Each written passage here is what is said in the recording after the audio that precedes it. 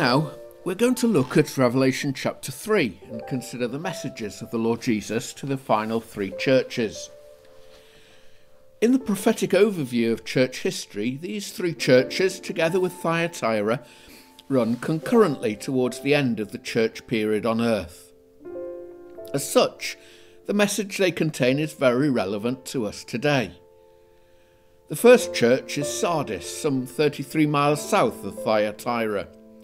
It looked at first sight to be impregnable and majestic, situated on several trade routes.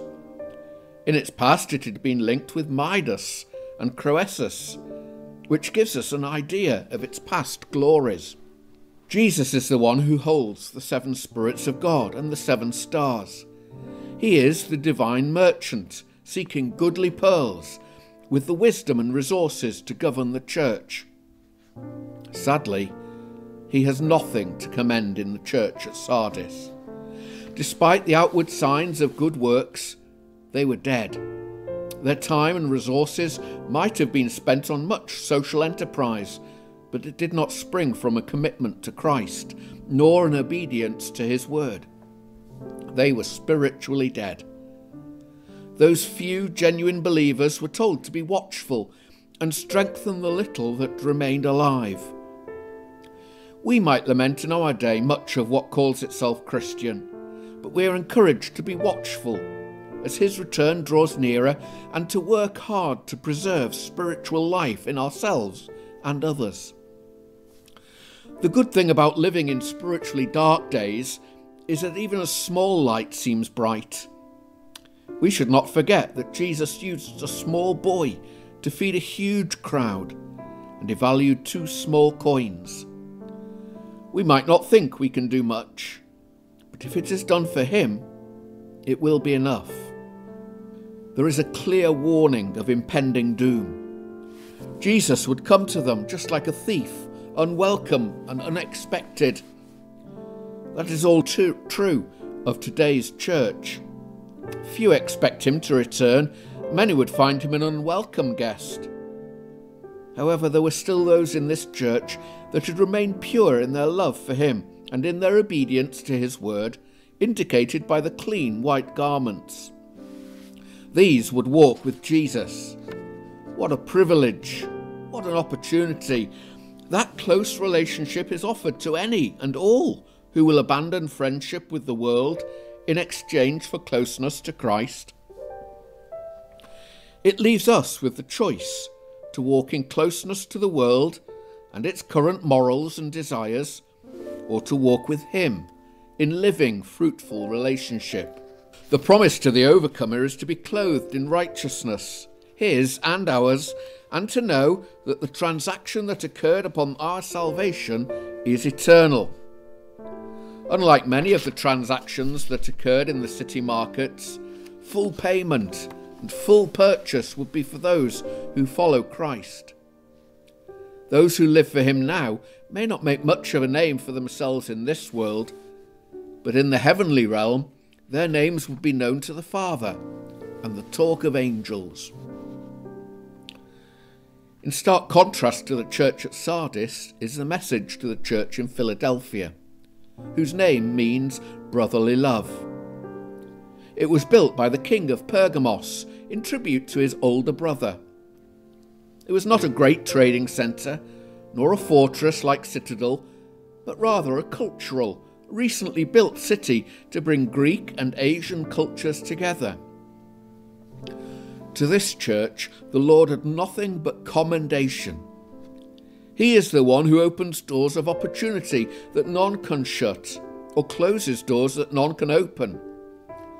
From Isaiah 22, verse 22, we can see that the key of David is an Old Testament reference to the absolute sovereignty of God. Everything that happens within the true church is under his authority, and he does not make mistakes. He is not about to ruin his track record of perfection on me. At the end of time, it will be clearly seen that all that he purposed to do has been done. We really need to remember this when we're tempted to think that if I don't do such and such, everything will come crashing down. The message to this church shows that there is still opportunity to serve God now. Saul asked the Lord on the road to Damascus, "Lord, what will you have me to do?" That is still a great question for each one of us to ask today.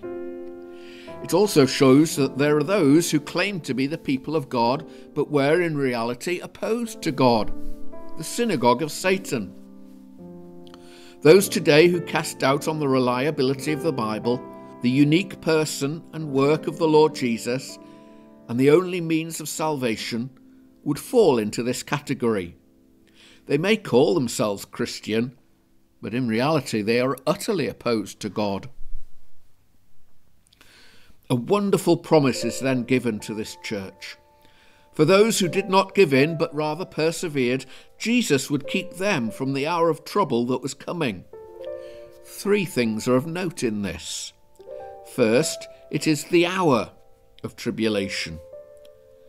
Jesus had referred to this in his teaching on the Mount of Olives, Matthew 24 and verse 21. Though Daniel 9 suggests that this will last for at least 7 years, the hour refers to a fixed, specific period of time.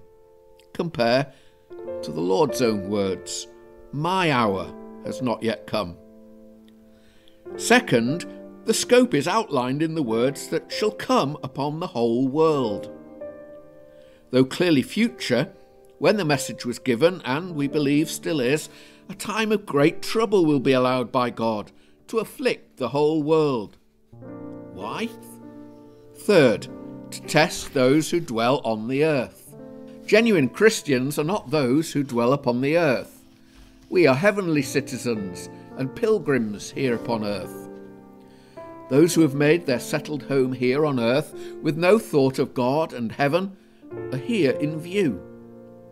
They will experience this time of trouble, and it will take this trouble to bring them to accept his authority and rule over the earth. Don't give up. He is coming quickly. Though nearly 2,000 years have passed, he is still coming quickly, and we need to be ready. We should not settle down in this world. We should not lose sight of our pilgrim character, but remember where our true home lies. To the overcomer is the promise to be a visible witness to the presence of God, the pillar in his temple. It indicates a settled closeness to God. We may wander in this life.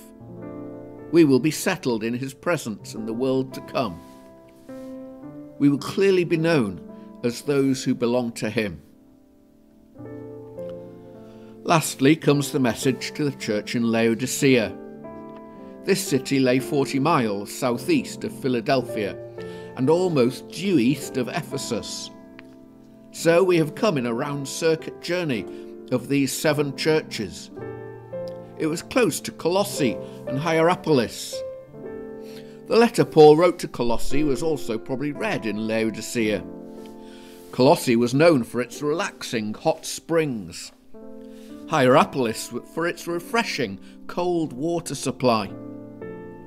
The water to Laodicea was neither hot nor cold, neither refreshing nor relaxing, good for nothing. So Jesus has nothing good to say about the church here. He was the one with the final say, the faithful and true witness who accurately knows and judges all things. From him, whether in the physical creation or in the new spiritual creation, all things have their origin.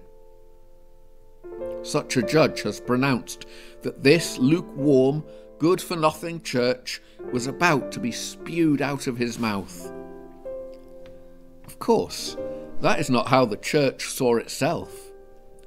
They thought that they were rich, that they were seeing, that they were well clothed.